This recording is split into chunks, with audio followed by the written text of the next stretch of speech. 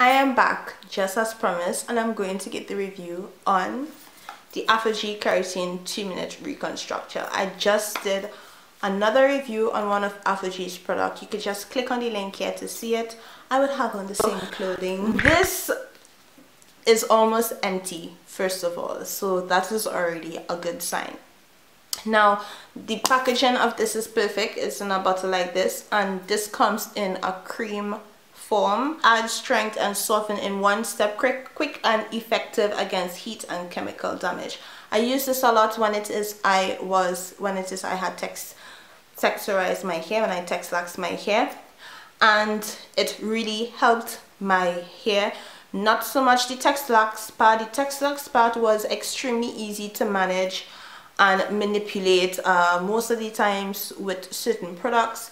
Of course, when I put this, it was a lot easier and I had almost no work to do. They don't say on this bottle if it is for relaxed texlaxed hair. I believe you could use this on all types of hair. I really love it.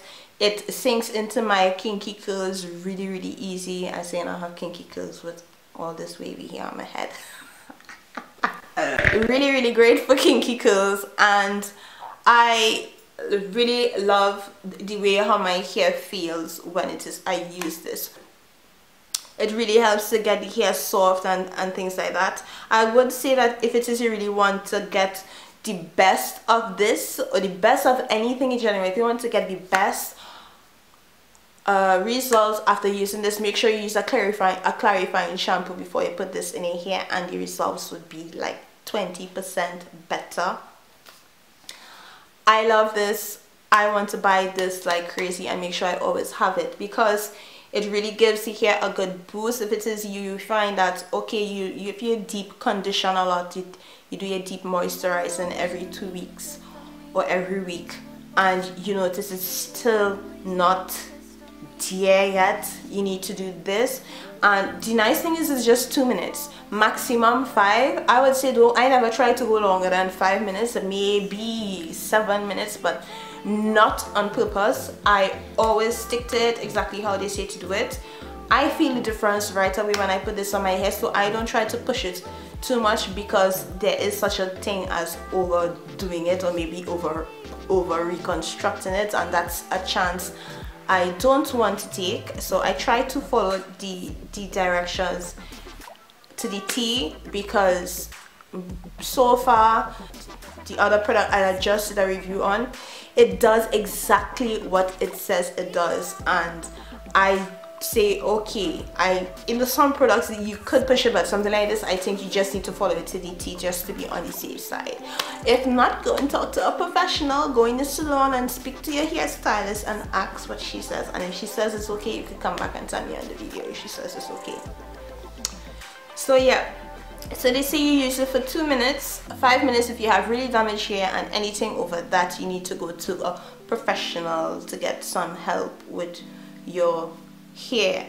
And I use this maybe once for the month. Honestly, once for the month was enough, because I used to do my deep conditioning and then I would use this, especially if it is I knew I wanted to do some heavy manipulation on my hair, and the results are really good. I like it because I don't always like to do deep conditioning, so I found that if I was skipping out on deep conditioning, it helped me a lot, instead of always having my 45 minutes soaked down in my head, because sometimes I was on the go too much to be able to do all of that. And this really came in handy, because for me it does almost what a deep conditioning does, but like in 2 minutes.